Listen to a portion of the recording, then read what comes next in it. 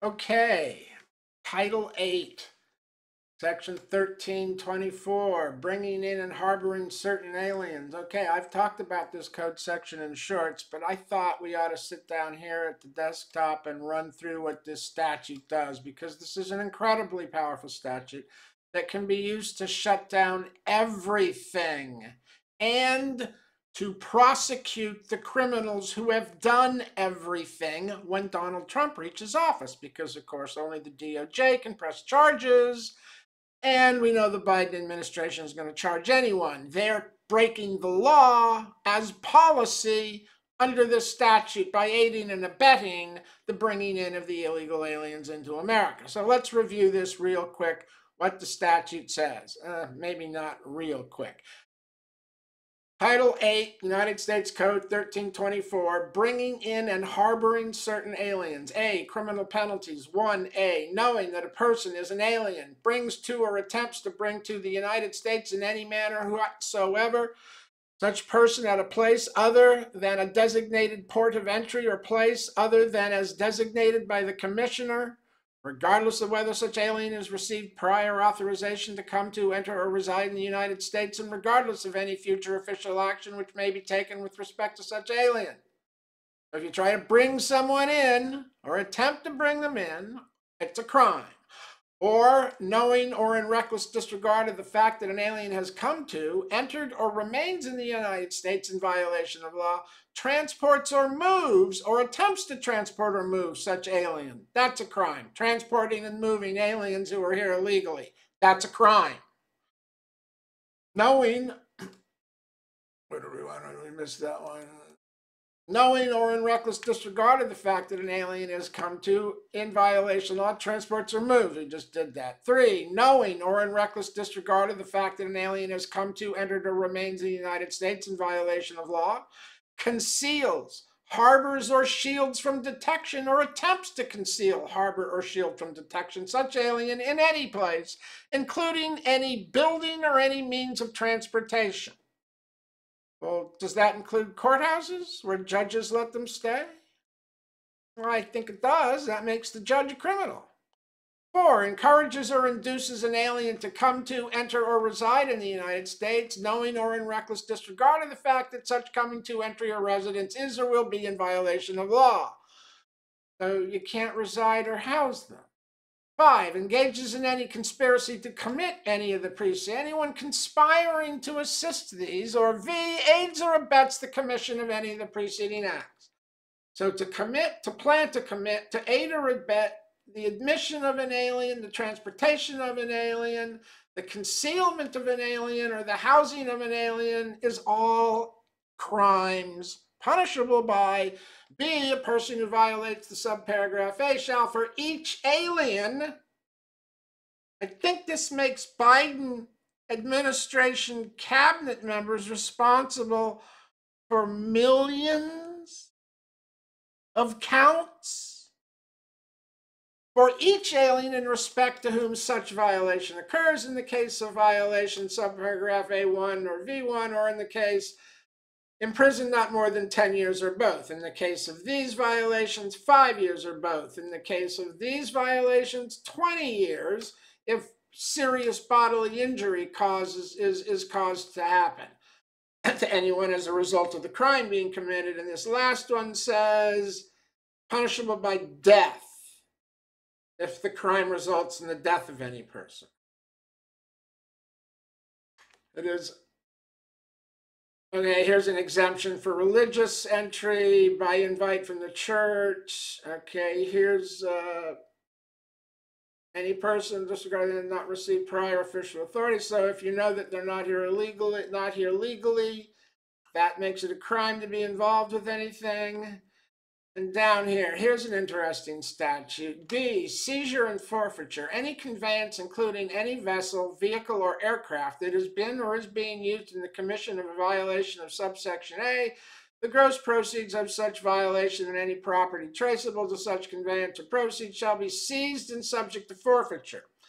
Now, what this means is that the private the airlines that are giving the use of their planes to the federal government, Joe Biden, and being paid by the government to violate the law, those companies' planes can be seized by Donald Trump when he takes office. The statute of limitations on these crimes will not have run out. The companies have made a mistake in allowing their planes to be used by the federal government to violate federal law. Those assets that have been used to assist the violation of the law can be seized by the next president and prosecuted. There's no promise that government policy won't change and that those in power now violating the law, they can't forgive the crimes being committed by these people. Can't pardon them because they're not charged.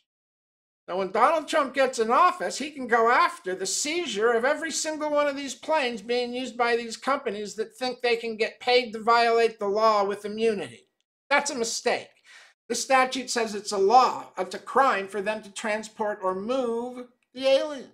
It says the government can seize the assets being used to do that. It also says it can put these people in jail for up to 20 years, 10 years, 5 years for every alien brought into the country. That means all of these mules they're letting go, all of the cartel who are conducting the trade of the catch, why are they letting them go? They need to be put in jail to stop it. If you don't put the people in jail who you catch committing the criminal act, they're just going to go back and do it again and bring more in.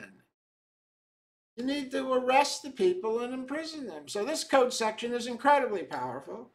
It points out that the entire Biden policy is illegal, that Secretary Mayorkas could be charged 8 million times under these statutes for this policy.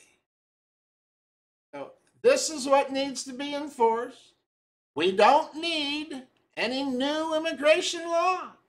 The control is all right here. We've already let in over 10 million in the last 3.5 years. Joe's going to continue to process them right in. Criminals, communist Chinese, Iranian terrorists, Houthi terrorists, they're going to let them all in. They're going to let them all in. They're not even trying. They're not even trying. And Texas, of course, has shown us Donald Trump was right.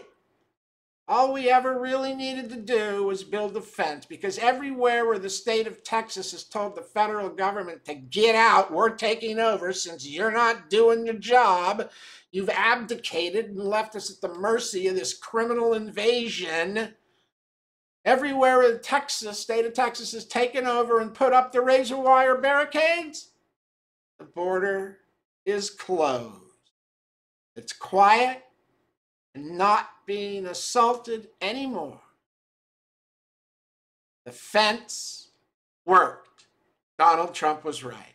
And what have the illegal aliens done? They've decided to go and crash the border in Arizona and California, where there is no fence or National Guard preventing them from entering, or federal government officials.